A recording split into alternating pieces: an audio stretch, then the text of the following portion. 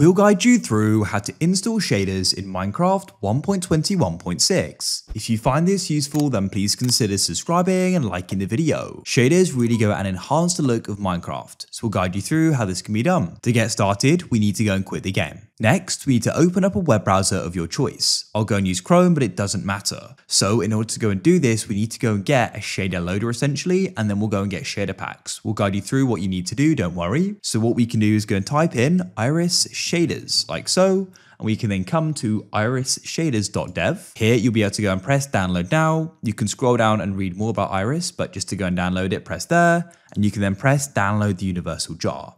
So we've now got the loader downloaded. What we need to do though is go and get some shader packs or a shader pack. There are different sites you can get them from. In this case, we'll go and use a site called CurseForge. You can come to curseforge.com. Next, you need to go and select Minecraft, and then you can press browse all at the top, and you can scroll on the left and go and press shaders. You'll now go and see loads of different packs here, and you can go and check out the images and see what they're going to look like. In this case, I'll go and get the reimagined pack here, so I'll go and press files at the top. Then what we can do is go and get the most up-to-date one. I'll press the three dots to the right and press download. Now go and wait for this to download. It now has, but of course you could go back and get multiple packs as well to go and find one you like.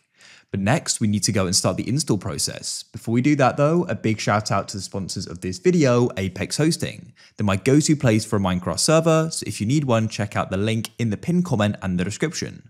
At the moment you can get yourself a discount as well, so it's definitely worth checking them out. Scroll down and you can start checking out some of their great benefits, like one-click install mod packs, DDoS protection, instant setup upon purchase, and as well as that, 24/7 servers and support. I mean, you can get the help anytime you need it, but you're always online server. So definitely go and check them out. A big thanks to them for sponsoring this video.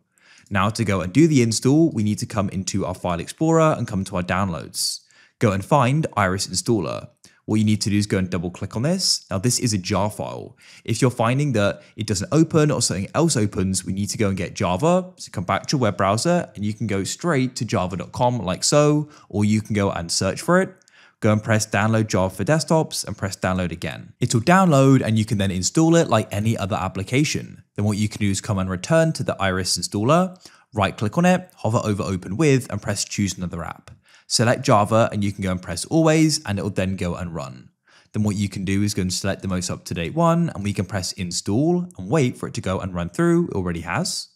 Now that it has, we can come and open up the Minecraft launcher. To the left of the play button, you can select the version. Make sure you select Iris and Sodium. You can then go and press play and it will go and launch. We've successfully launched it, and then what you can do is come into a world. I'll go and do that now. Here we are in a world. If we go and pause it by pressing escape and press options and video settings, you're going to go and notice this here goes and looks different as we're using something called Sodium.